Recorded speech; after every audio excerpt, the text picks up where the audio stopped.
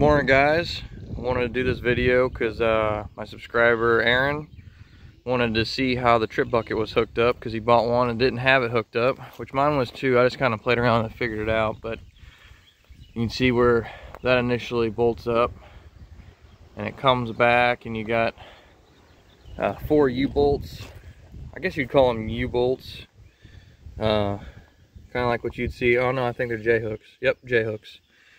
They're just some J-hooks, or J-bolts, whatever you want to call them. And then the lines, I only had 2 of the lines with mine, but you can see where you hook them up to there, and I just kind of turned them into a Y with a fitting here on each side. That way both of them have it. And then I had MFA make the back line, which routes back around, and I sent it over the toolbox. And you just hook it back into your PTO. But the nice part is, whenever you have that shut-off valve like I have over here, you can raise the bucket and just turn that valve to shut it off, to shut the hydraulics off to it, and the bucket will just stay wherever you leave it. And then you can work the back hydraulics for the rear. Because if you have this turned on and you're working the bucket and you have like a blade or something on the back, it's going to want to sit dropped.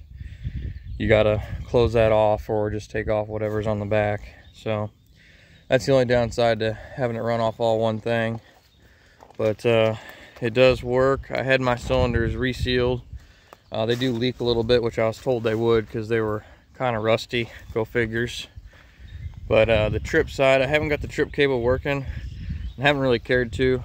I'm thinking about actually putting a hydraulic cylinder in the middle, so maybe I can move it back and forth, make it a little bit more useful than what it is, because I like doing weird custom crap. But there it is. Oh yeah, and don't forget about this center rod.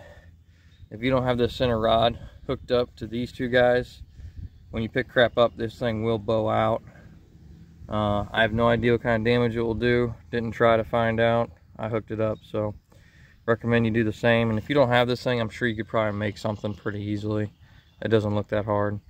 But hopefully that's what you're looking for, Aaron. And if anybody else has questions, just make a comment.